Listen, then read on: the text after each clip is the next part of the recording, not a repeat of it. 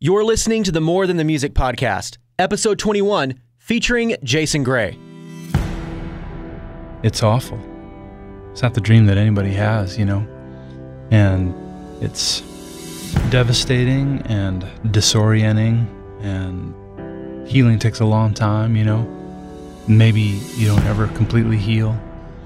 My pastor, he said once that the hope of Easter is not the kind of hope that you have when you are in the waiting room at the hospital and you hope the news isn't the worst. But the hope of Easter is for those who have already gotten the worst news. The death has happened, the marriage has ended. Now what? So I'm in the now what season. You're about to hear how Jason Gray first heard from God through a Simon Garfunkel song, how music helps him cope with a speech handicap, and how the songs on his album Where the Light Gets In are helping him heal after his divorce. I'm Justin Paul, along with Jason Gray, and we're going to talk about a lot more than just the music. More Than the Music is hosted by Justin Paul, a touring musician turned national radio personality who loves the dramatic, humorous, sometimes tragic, and often inspiring story behind the songs from your favorite artists. You can connect with the show at wayfm.com/Justin. Now here's your host, Justin Paul. I'm so thrilled tonight to be joined by Mr. Jason Gray. How you doing? I'm doing great, and I'm so glad you're playing my record. Thank you so much. Well, Jason, let's start at the beginning. Yeah. How did Jason Gray get to where you are right now? How did you get to this point? Take me back to the beginning and how music influenced your life from the very start. Okay, well, I grew up on the road with my mom's bar band when I was a little boy, so I was on the road with her, as she would actually stick me on a bar stool and then go up on the stage and do the concert, and I'd be hanging out there with my root beer in the smoke, and all that kind of stuff, and hanging out with all the truck drivers, which may sound awful, but it was kind of an awesome way to grow up. I loved it because it teach me how to play pool and all that, And then when I was in the fourth grade, she became a believer, and we went from singing in the bars to singing at church revivals.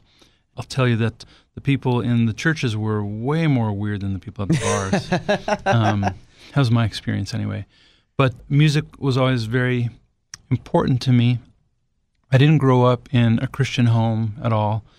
We weren't churchgoers, but I remember when I was a little boy, maybe in the first or second grade, I loved Simon Garfunkel. And I loved the song Bridge Over Troubled Water. And I remember as a little boy hearing that song, and something in my heart went, psst, hey, this is how God feels about you. And you heard that in a Simon Garfunkel song? In a Simon Garfunkel song when I was a little boy. And what I think is remarkable about that, and I'm so grateful for about it, is that there wasn't anybody in my life to tell me that that was how I should interpret a song, or so it had to be the Holy Spirit, right? It reminds me that God is able to make himself heard, and he doesn't need our help or permission. The first time I heard the voice of God, it came to me through a Jewish agnostic pop singer. Wow.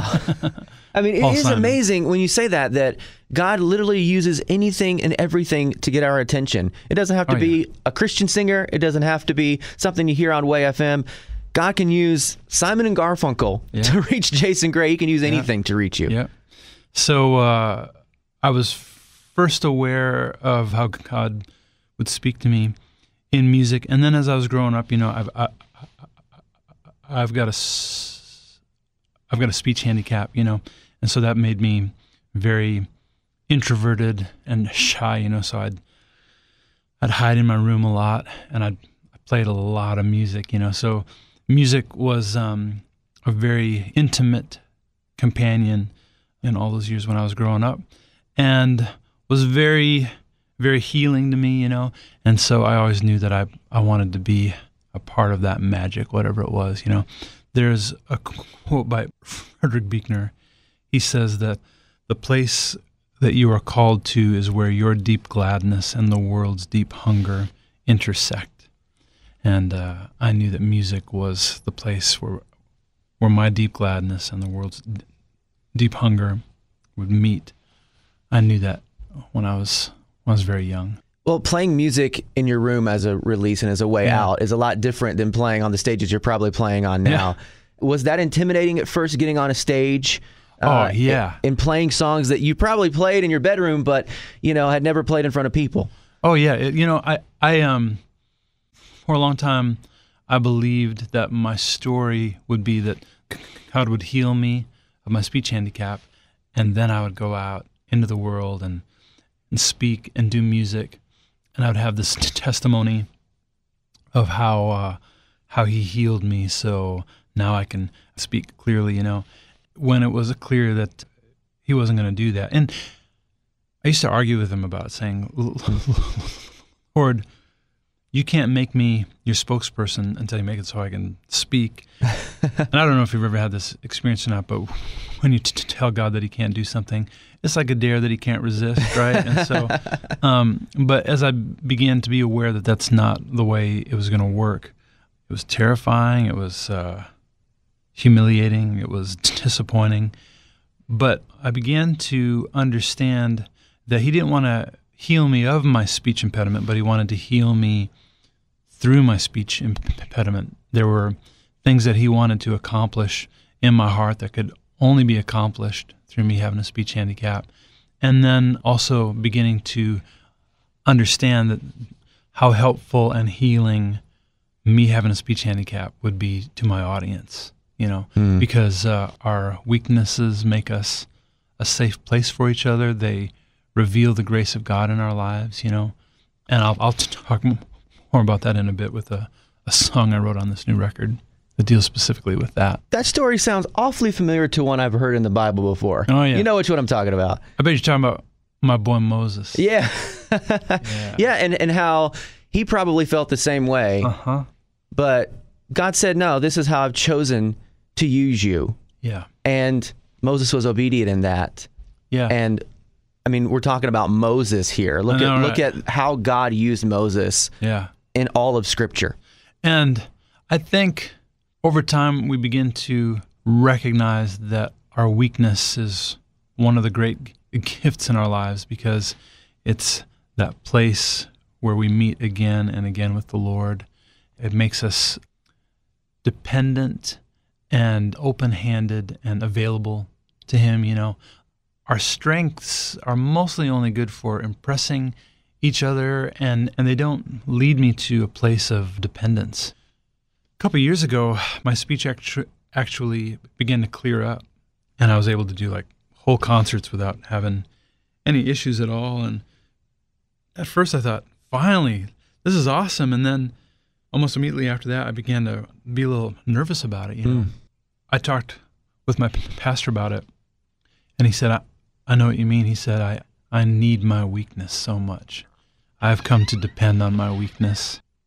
And I think it's beautiful that we are a part of a kingdom where we get to depend on our weakness. Yeah, you hear the stories of Moses, you hear the Jason Gray story too, and I think that is so evident in your music, that how God is taking something that most people would consider a handicap and using it for His glory. Yeah. So let's jump into the music. The first song is Learning. Tell me about Learning and why it kicks off the record. Yeah, sure. Well, my last record had a lot of pain on it, had some songs about grief on it, and so I wanted to kick off the new album with a statement that was like, all right, it's a new season, and something that felt optimistic. And I thought, well, how about like an empowerment anthem? And so here's the thing. I see how our culture loves empowerment anthems because we love to feel empowered. We get high on it. You're going to hear me roar, all that kind of stuff.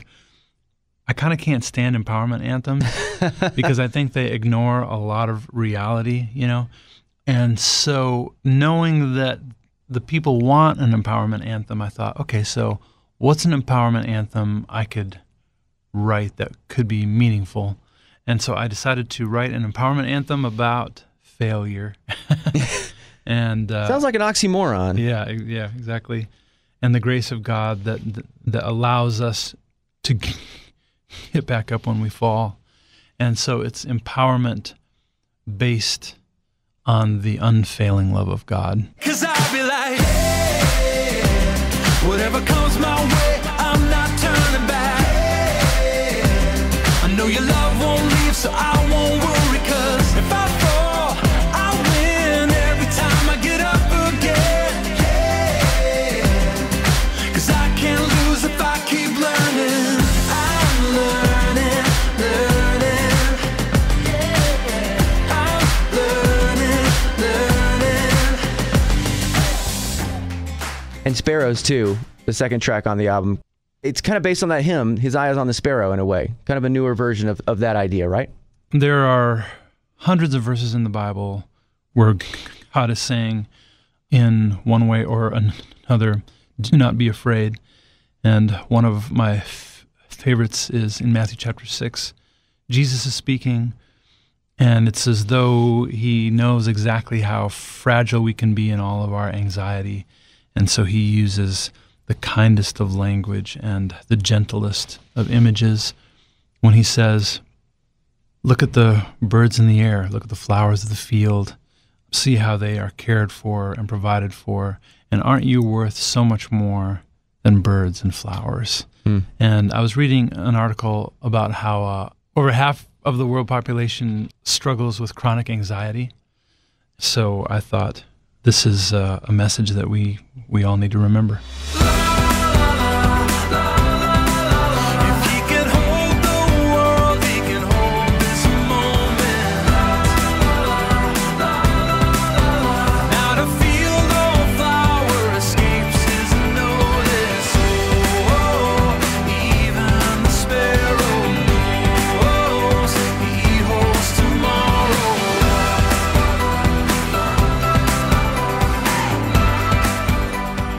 You're an interesting guy. I'm doing my research for this, and I find that Jason Gray is not just a musician, but Thank you for noticing. yeah, that I'm interested. he also has an interest in adult coloring books. What is this? Now, I know... That sounds horrible when you say it that way. And they're not what you might normally think when you hear the word adult coloring books, you know. But there is a trend in our culture at this time where people have discovered how therapeutic it is for grown-ups to be able to have these elaborate designs that they can color. Yeah. And so I thought, let's make one of those. So are you always walking around with crayons and coloring pencils? And I mean, is this like just something you do when you have free time, or? I feel like you're judging me right now. Well, I would like curious. to ask, how come you aren't walking around with crayons all the time? Because I'm too busy doing other things that aren't as cool as adult coloring books. Actually, like markers. Okay. Markers are my coloring Adult tool marker books. of choice. Maybe. Yes. Yeah. What do you enjoy about it? Like, what is it? Well, I'm in this relationship with a woman who loves them, and it has become a sweet thing that we get to do together. So it's about companionship. And there are even official Jason Gray coloring books that I can buy We on are your developing and producing a Jason Gray coloring book that will go along with each of the songs on the new record. Wow. Yeah. Another interesting thing about Jason is you're a reader. Like, man, you're diving in books all the time. I am the complete opposite. I waste my time on other dumb things like wrestling and the WWE, while you're sitting and reading probably eloquent words that are written. War and Peace. Yeah. And the Brothers Karamazov. But Dostoevsky. Yes. I don't know what you're saying right now, but it sounds highly intelligent. So I wanted to play a little game with you. I took some famous quotes from wrestlers and some famous quotes from books, and I wanted to see if you could distinguish between the two. Okay. Because I think this is a good point to show just how I waste my time on dumb things, and you're very intelligent, and you don't waste your time on dumb things. You actually read books. I wouldn't assume any of those things about me, but let's go for it. All right, so I'm going to read this as if I were reading it in a book. Okay. No respect, no honor. There is no honor among thieves in the first place. But he put hard times on me and my family. Is that from a book, or is that from a wrestler? I'm going to say that that's from the works of Monster of Mayhem Marvin. Is that a wrestling name you just made up? I just made that up. I don't know. Well, you are correct. It is from a wrestler, Dusty Rhodes. Dusty Rhodes. 1985. The American Dream, Dusty Rhodes. He put hard times. Ric Flair put hard times on me and my family. Make my liver quiver and my knees shiver. I always get him confused with Marvin, the Monster of Mayhem. Shoot. All right. Okay, so I got a couple more for you. All Is right. this one from a book, or was it a famous line by a wrestler? Okay. Nothing means nothing. I'm unjustifiably in a position that I'd rather not be in, but the cream of the crop will rise to the top. Is that from a book or from a WWE wrestler? I'm going to tell you, some of these wrestlers should be writing books because that's beautiful. They do, actually. I've talked with a few of them. I read those books. Jesse Ventura, who was the governor of the state of Minnesota, a pro wrestler, he wrote a book called I Ain't Got Time to Bleed. And we'd always tease him saying, I ain't got time to read. So, that's me. I don't have time to read because I'm watching wrestling and I'm going to say it's a wrestler. You're right. That's Macho Man Randy Savage, Macho 1987. Man. Oh, Macho yeah, Man come on. Randy Savage is here. All right, one more. Wrestler or book? I know that over the last several months, I've lost a lot of things. And one of those things has been my smile. I know it doesn't mean a lot to everyone else, but it means something to me. That's a sad wrestler. That sounds like Hammerhead Hank. After he fell to, I'm kidding. I don't know. So you're saying it's a wrestler too? Sure, I'll say it's a wrestler. You got it, man. Jeez. I mean, obviously, I don't read enough books because I put all wrestler comments on here. That's Shawn Michaels, 1995, when he had to give up the championship because he was hurt. Oh. Yeah. He did write a book too. I've read his book. Well, see? It's probably not as good as any of the other things you just rattled off a minute ago, but... It's not as good as Hammerhead Hank's memoir about his adventures with Monster of Mayhem Marvin and the adventures they had together. If you were a wrestler, if you were going to come up with a name for yourself, what would it be? Maybe, okay, you think that I read a lot, so and they say that readers are leaders, so I could be Readers are Bleeders Jason. Jumping in back to the music, I Will Rise is the next song on the album. Tell me a little bit about that and the place where you wrote it.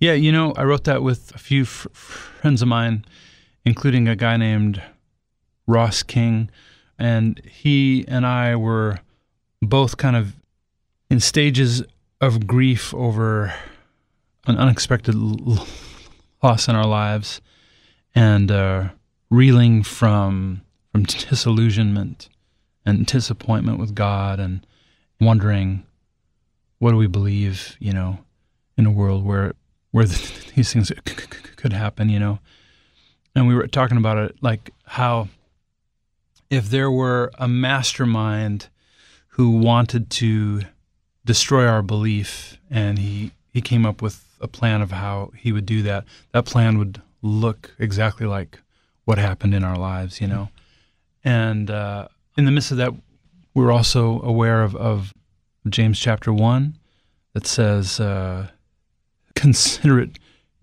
joy when you endure many trials, because we know that trials produce perseverance, and perseverance produces maturity. We know that the kind of shakeup that we were in the midst of is exactly the kind of thing that produces the most change. It transforms you. And so we wanted to make an anthem that acknowledged the harsh realities and the transformation that comes up out of that. I will rise again. I will rise again. I believe that I had to break so love could make me whole. But I will rise again, stronger in the end. I believe in a brand new day, a love that saves, so I can say I will rise again. I will rise, I will rise. I will rise, I will rise. feel like listening to the record, a lot of the songs are just that. They're written from a place of pain, but yet hopeful for a place of triumph. Yeah. And you're dealing with something right now that a lot of people have dealt with, and that's divorce. You announced in January that your marriage had ended. You can hear that realness and the pain and the brokenness of that in these songs. Yeah, it's awful. It's not the dream that anybody has, you know, and it's devastating and disorienting, and healing takes a long time, you know. Maybe you don't ever completely heal, you know. My pastor, he said once that the hope of Easter is not the kind of hope that you have when you are in the waiting room at the hospital and you hope the news isn't the worst that you're afraid of. But the hope of Easter is for those who have already gotten the worst news. The death has happened, the marriage has ended. Now what? So I'm in the now what season. There is a devotion by Oswald Chambers, and he talks about how important it is to grieve the thing that went wrong, but then arise and do the next thing. And I would say that this album is about arising and doing the next thing. Mm-hmm. It makes it especially tough walking through that with kids involved, and it's terrible. All of that stuff. How's that process been since? It's more horrible than anybody can say, and I expected it would be horrible, but it feels like an open wound in the world that isn't going to heal on this side of heaven, and yet there is good work to do yet, and I believe that God loves me. I believe He loves my ex-wife. I believe He loves my children, and it's all just very complicated. I think that anger is an easier emotion than pain. Yeah. And so a lot of people, when they can't take the pain of it anymore, they allow it to harden into anger. And all I can say is I'm trying my best to not do that and just kind of authentically grieve and just kind of weather all of that and see where it takes me. There's a quote by an author named Elizabeth Kubler-Ross, and she wrote the Stages of Grief book. The most beautiful people we have known are those who have known defeat, known suffering, known struggle, known loss, and have found their way out of the depths. These people have an appreciation, a sensitivity, and an understanding of life that fills them with compassion, gentleness, and a deep loving concern. Beautiful people do not just happen. So that's my hope at this point is that it's going to make me a better listener, person who loves better. It removes judgment from your life. It teaches you forgiveness. You know, there are certain things that you can't learn any other way other than just going through great difficulty. Suffering is a great teacher, so I'm learning a lot. Yeah, and knowing that and listening to songs like "Death Without a Funeral," would you say a part of you did die with that marriage? Yeah, there's a line in the chorus that says, "If you see me, I'm still breathing, though a million things have died inside of me." And yeah, I feel that. If I'm to be honest, I feel that a lot of the time. When it happened, I felt like it broke my belief, and it broke my prayer, and it broke my worship. Like all of those things were broken in my life, and I didn't know how to pray. I didn't know how to worship. I didn't know how to believe. I didn't know what I believed, you know. I think all that is natural, and I chose to not be anxious about it, but to be curious about it and say, well, Lord, I can't make these things happen, so here I am. I'm broken. I don't have much of anything to offer, but here I am, you know, which is an invitation, I suppose, for Him to put me back together piece by piece differently. Yeah. which is a line in the song that we're talking about. I'm not who I was, you won't recognize me. Love came down and redefined me, and piece by piece put me back together differently. So I knew on this record that I wanted to have a song about the divorce that acknowledged it and addressed it, which is tricky because there's a lot of anger, there's a lot of pain, there's a lot of confusion around all of that, So how do I write a song that could be helpful and not just be something I do for my own emotional relief, but that would hopefully help people feel less alone, because a lot of people have gone through this, and it is very lonely. In a lot of ways, it's harder than if your spouse died. Because if a person that you love dies, everybody gathers around and you have the funeral and you get to honor the history that you had together, and you have signifying markers that bring closure. This is the end. And everybody's there, and it helps you to lay that down and to grieve and then to heal. A divorce is kind of hard because there's no place to bury all these things, And I think people don't exactly know what to do in the midst of all that, so they don't come around. So it can be very lonely, and it's harder, it's more complicated to grieve all of that and then to heal. So I wanted to write a song that was kind of like a funeral song for the people who have experienced that, or the death of a dream, or any kind of a disappointment, The end of the song closes with a verse about an apple, and that came from after the divorce. I was about to leave my house. I saw that there was one apple hanging in the tree. It was the last apple of the season, and it was hanging in the tree that I'd planted with my wife. We had actually planted 2 trees, and a few years ago when a storm came through, it blew one of them down. That's its own song, I suppose, in the future. But there was this one apple left, and I had to leave my house for a tour, and I knew I wasn't going to be home for a while, so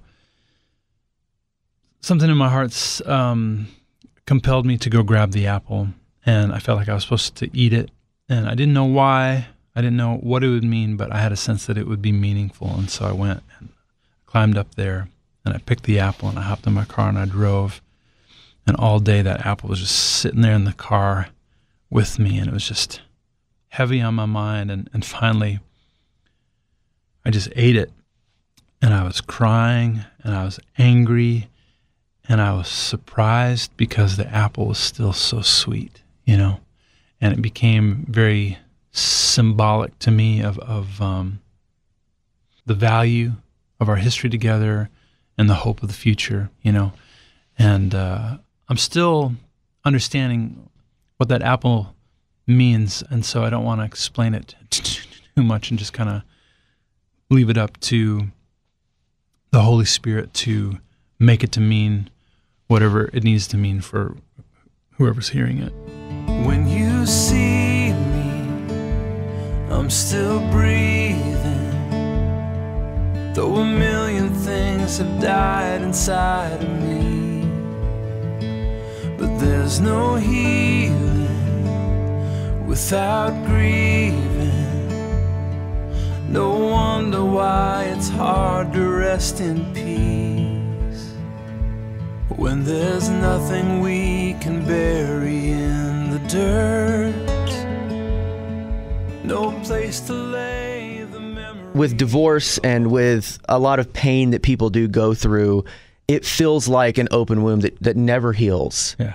And the song, "The Wound is Where the Light Gets In," is talking about that process and how there is hope, but you may never completely heal from this wound. The thing that I'm most grateful for about the way the kingdom of God works is that we have a place to bring all of our wounds, the worst that has happened to us, the worst that we've done to others, all of that mess, we bring all that brokenness, whether it's addiction, depression, divorce, failure, loss, sickness, whatever it may be, we bring that again and again to our Father who is able to work all things together for the good of those who love him. And he takes all that mess and he makes something beautiful out of it. He makes a better you out of it, you know. I heard this quote that wisdom is healed pain. And I know everybody hearing this right now, that you have wisdom that cost you a great deal, but it's yours now. And it's yours to spend on everybody that you meet. We find that the things that we go through uniquely equip us to be able to bring God's mercy to other people who are going through the same thing. It makes us a safe place for others. And this is a part of the way that I believe that God heals us. He heals us by making us healers, you know? And I love that, because the things that might have ruined us actually transform us into a force for healing in the world. So it's kind of like our best revenge. And so we are not intimidated by the hell on earth that we can experience at times, because we know that it has within it the power in God's hands to make us more who we most want to be. So these things do not get to have the last word over our lives, but our Father and his love has the final word over our lives. And the wound is where the light gets in. It's tricky how the heart works when the breakups and the big jerks make us never want to hurt that way again. Maybe I'm naive, but in every scar I see the place where love is trying to break in. 'Cause the wound is where the light gets in. You said on your website, when you announced the divorce, you said, though it is not the story anyone hopes for, it is the story I am in, and by God's grace and with the help of friends and family, I will do my best. I will do the best I know to bring my brokenness before the Lord again and again, and pray that I may become wiser, gentler, more compassionate, kinder, a better minister, listener, friend, and human, and to do this with the hope that nothing is wasted and that even this can be made beautiful. That struggle, you can hear it in the songs, you can hear it as you talk about it. It's still very real, but you haven't lost that hope. You haven't lost the vision that God does still have something in store for you. Well, it depends on the day, but I'd say there are more and more days where I have a sense of hope. I remember I was on the road shortly after the divorce was finalized. I was out on the road with Big Daddy Weave, and I was just burnt out, and I was hurting and disillusioned. And again, my prayer was broken, my belief was broken, my worship was broken, but I still had to earn money, you know? So I go out on tour, and I think, okay, I only have to play for a half an hour each night. Great, I can do that, and then I'm just going to go hide in my bunk, you know? But that tour was like a hospital on the road, you know, and they do a thing each night where they have an altar call. Anyone who needs prayer comes up, and then the artists go down and pray for people. And I thought, I'm just so burned out, and I don't know if I'll be much good to anybody. So I don't know if I should go down and pray for people. But I've cultivated a habit in my life where I try to put myself in the path of the Holy Spirit so that if God's moving by, I'm going to get hit by something, you know?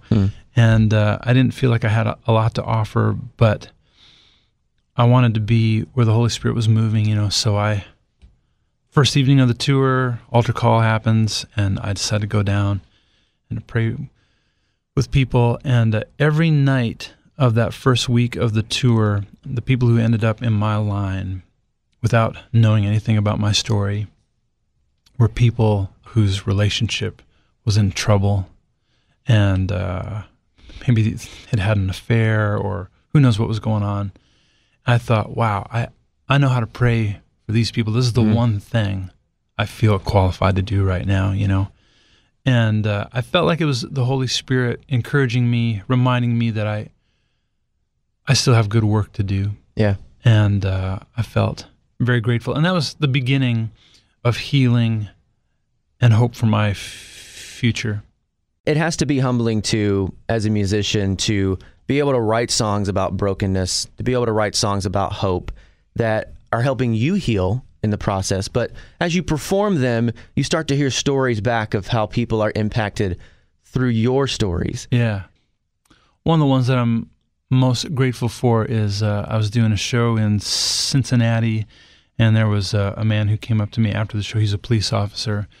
And he said, "Hey, I just want you to know I used your song to talk a guy off of the ledge earlier this week." Wow. And, I wanted to thank you for that. And that's so humbling. I mean, you know? a Jason Gray song helped literally save a life of someone contemplating ending their life. It's kind of like the parable of the loaves and the fishes, you know, because I'm just sitting in a room by myself, cobbling together words and a few chords and hope that it sounds nice, you know. And it's a very modest offering, and yet so often I'm grateful to hear back about how much it accomplishes, you know. Mm-hmm. We share a mutual friend in Katie, and I texted her earlier and I asked her, I said, "Tell me something about Jason Gray I might not know." Yeah. And here's what she said. She said, "I have never seen anyone fight so hard in such a godly way. He's taught me so much." Huh. Well, that's generous. I would say I do fight, but very, very imperfectly, and have made great mistakes that have taught me so much about the unfailing love of God and the grace of God. On a lighter note, I go on Instagram and I see Jason Gray cracking jokes left and right, like Instagram videos. Are you a comedian in your next career? I mean, what's this about? Okay, so I do use a lot of humor at my shows, and people often, you know, tell me afterwards, you know, "Hey, you know, if the music thing doesn't work out, you could be a comedian." And that's so sweet, and I'm so glad that that's how they experience me. However, it's pretty easy to get a laugh at a concert because nobody's expecting to laugh at a concert. I think it'd be terrifying to be a comic because you walk out on the stage to a group of people who are there who are like, "All right, what you got? Make me laugh. Make me laugh. Amuse me," you know. I just think those are the bravest entertainers in the world. So if you need a good laugh today, go find Jason on Instagram, Jason Gray on Instagram, and get yourself a nice little laugh today. Now, I'm struggling with Jason because my wife's grandmother calls me Jason, and other people call me Jason. My name's Justin, and people call me Jason. Does that work? Do people call you Justin? Dude, I was on a tour with Sean McDonald and Down Here, and we were in Dallas, Texas. And the guy who brought us in, man, he was all about Sean McDonald, and he did not give a rip about us at all. And when he went to introduce everybody, he goes, "All right, you guys, I'm so excited for you guys to hear Sean McDonald tonight. But first, Down Under and Justin Gray." So it does happen to you too. You got them both wrong, yeah. Oh yeah. Now I've been with my wife for 11 years. Okay, we dated for 7. We've been married almost 12 years now. I've been married almost 5. Yeah. And her grandmother to this day still calls me Jason. It's good to know it works in reverse, and I'm not the only one. People call Jason Gray Justin Gray. Jason, I'm so excited to feature this entire album, Where the Light Gets In. Thank you so much for being here. This has been amazing. Thank you so much for having me. You've been listening to the More Than the Music podcast, episode 21, featuring Jason Gray. If you've enjoyed this episode, or any others, would you kindly give the show a 5-star rating and review inside iTunes? Your 5-star rating and review would be greatly appreciated. I'm Justin Paul. To connect with the show and to even have a chance to win a copy of Jason Gray's Where the Light Gets In, which was featured in this episode, just go to wayfm.com/Justin.